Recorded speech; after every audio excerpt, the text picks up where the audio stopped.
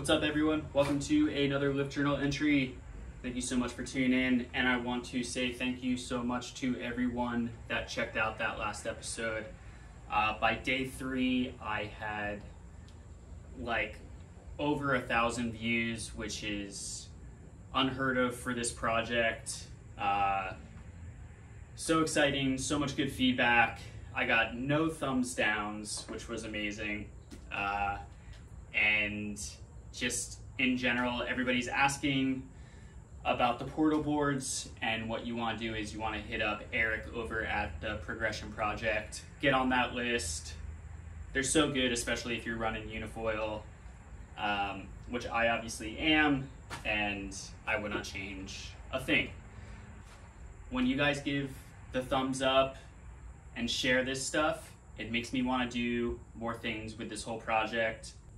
I don't like the idea of reviewing product, but to a certain degree, I kind of am. And the reason why I don't like it is because I've only been foiling for less than a year, and I feel like I don't know enough about it, but at the same time, I feel like there's a lot of people kind of in my same position, maybe a few months ahead, maybe a few months behind me, that could kind of get some information to help them in their foiling journey. So with that said, we'll talk real quick about the 170, which is something that I haven't really spoken about. I've had it for probably about a month or so, and it's a really great wing. For me, it's a little big for my everyday, and I feel like that's something else that you have to think about. You have to think about when you're looking at selecting wings, especially ones that are super easy to ride to begin with. Maybe you can go a little smaller. As I've said, the 140 is my one wing quiver. It's worked in super small stuff. It's worked pretty well in big stuff. You've already heard me say that. The 170 is kind of coming in on those days where there's way less swell in the water in general, and it's been kind of helping me stay pumping out and waiting for something to connect. I think it turns really well, especially from my time on the 210. I got on the 210 Hyper 2 not too long ago, and when I went to turn it, I bucked off forward, and I feel like this wing actually does turn quite well for its wingspan and size. It's a little bit of a slower wing compared to the 140. I'm sure you've heard that before. I personally am running it with the medium fuse just to stay on foil a little longer. And it's funny because the 170 was something that I really wasn't using, and then I got into this.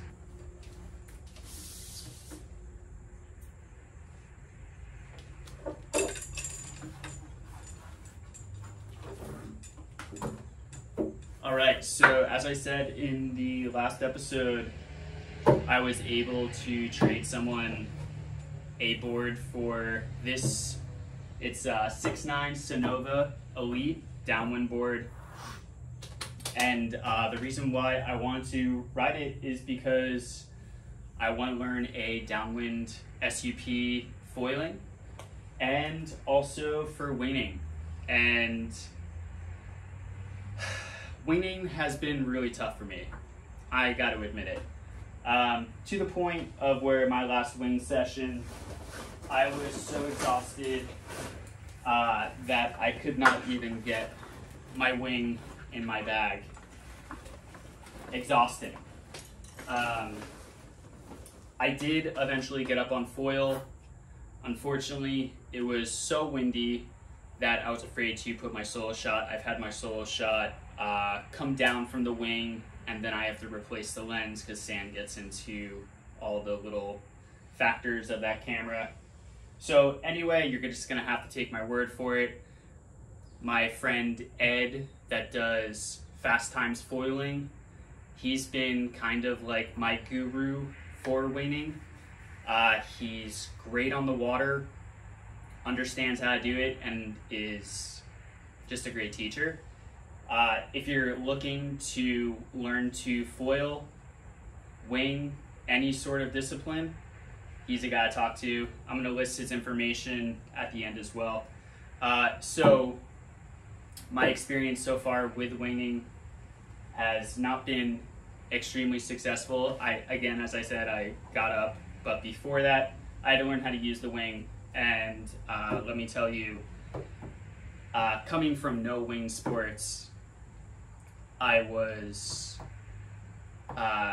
completely useless. It was so hard. It still is so hard. I haven't figured it out.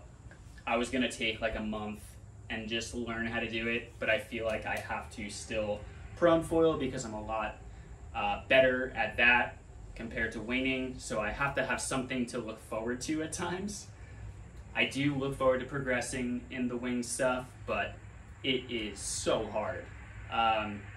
Just learning how powerful the wing is when it gets some wind in it, it'll destroy you. I tried it skateboarding in a parking lot, and I have pretty good balance. I've been skating since I was like 6, and that thing was still completely throwing me off. I then tried it in the river, was able to get up and just start to pump.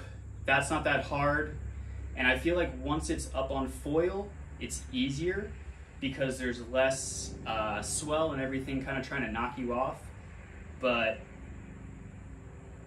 just trying to keep the wind in the wing in the same spot is insane.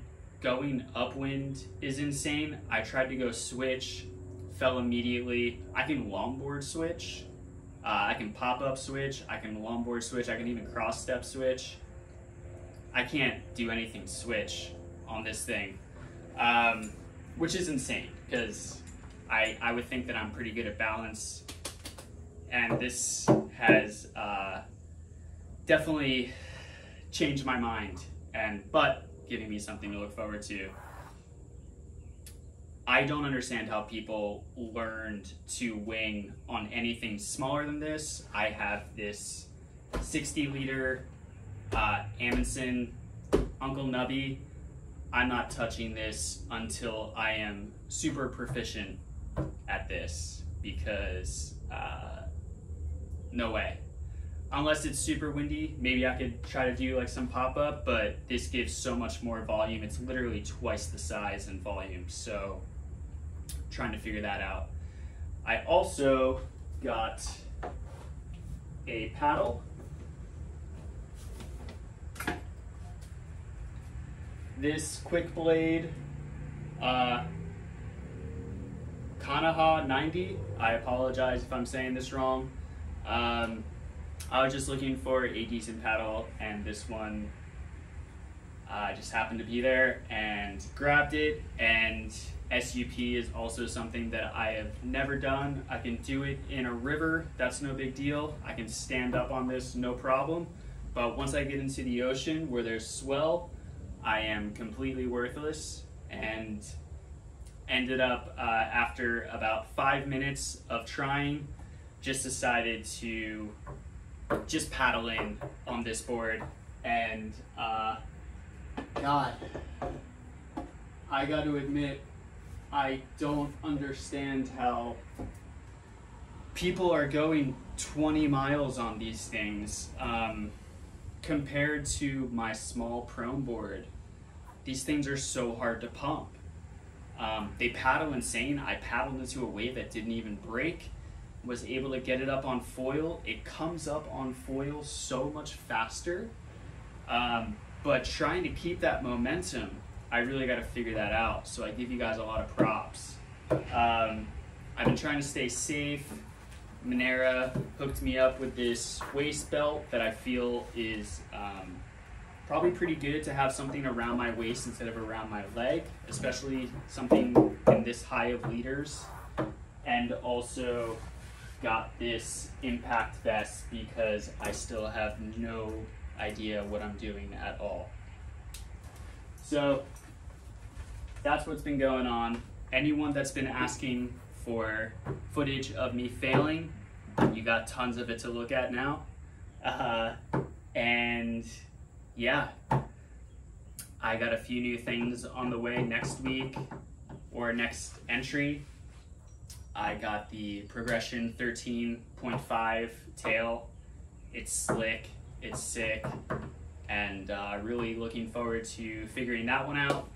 And I also have the 125 on the way as we speak. So excited for that. Could possibly replace my 140 completely. I've heard rumors that it is doing that to a lot of people. Spoken to a few guys that have been kind of helping me in my foil journey, and they're saying that the 125 is insane. So yeah, look forward to that in the next entry. Again, I want to say thank you to everybody. Thank you Monera, thank you Unifoil, and also thank you Ed for helping me and yeah, just having patience. Anyway, until next time, get on foil. Peace.